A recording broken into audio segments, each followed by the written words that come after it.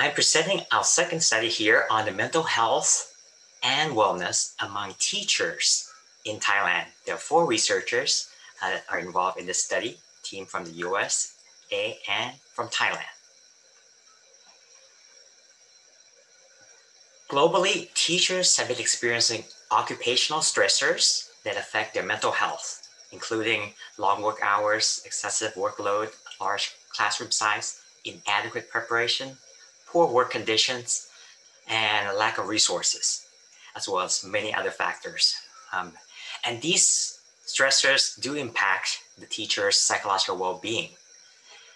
For this study, we examine factors that impact their mental health and wellness. And we also provide some recommendations to advance their well-being.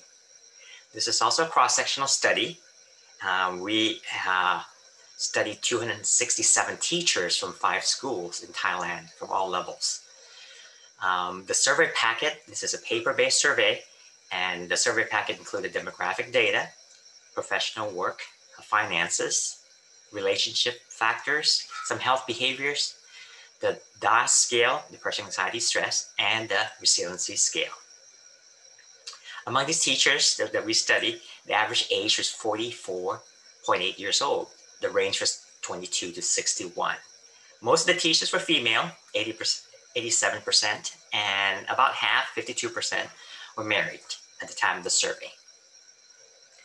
For the results area, first I want to point out to the top right corner of the survey, looking at the mental health severity among teachers, various levels, normal, mild, moderate, severe, and extremely severe for depression, anxiety, and stress. So the percentage listed there.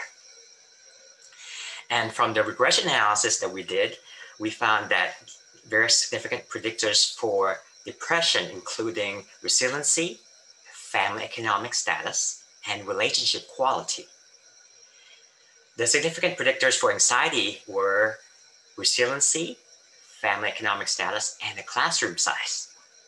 And finally, the significant predictors for stress were resiliency, sleep, gender, and family economic status. To conclude, the results from this study indicated that teachers face many mental health problems. And based on these results, our team came up with a teacher wellness program. And we designed this to improve their mental health. And there are 3 components, as you can see in the graphic in the bottom right corner of the slide. The first component of this wellness program is the wellness education program. And this focus on the physical health of the teachers.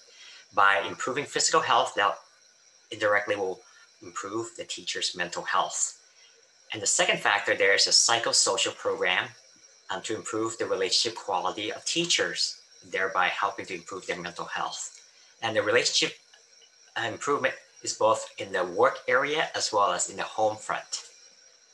Lastly, for the psychoeducational program, and that is specifically to help psychoeducational help the teachers to increase resiliency, as well as directly reduce their depression, anxiety, and stress, therefore improving their mental health overall.